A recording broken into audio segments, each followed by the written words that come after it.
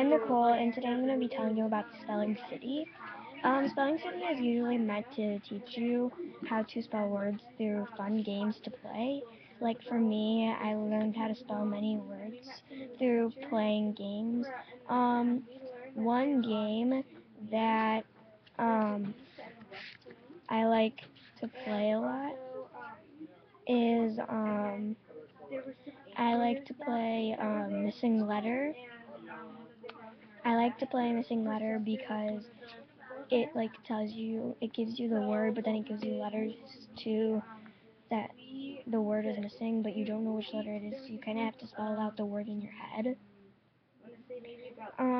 So an experience that I've had with it is one time I was doing my Spelling City, and um, I forgot to do my last two games. The last two games that you have to do are crossword and speedy speller, and I forgot to do crossword, so you usually have to make things up. Um, at the beginning of Spelling City, we did this year we did 30 weeks of Spelling City, so we went from Wednesday to Wednesday. So we started a Spelling City week on Wednesday, so we would take our pre-test, and then the next Monday we would have to be done with the pre-test and the games and the last test to see how many words you did.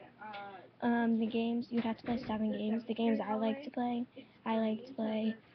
you have to play crossword and speedy cells, that's already 2. I like to play Missing Letter, word search,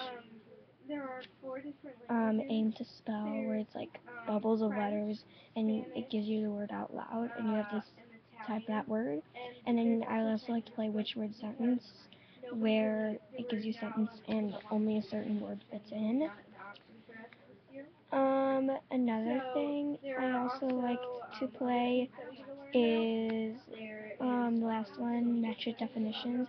It gives you definition, so it's like a column of definitions and the column words, and then you have to match the definitions to the words. So that's it for Spelling City. Thanks for watching. Bye.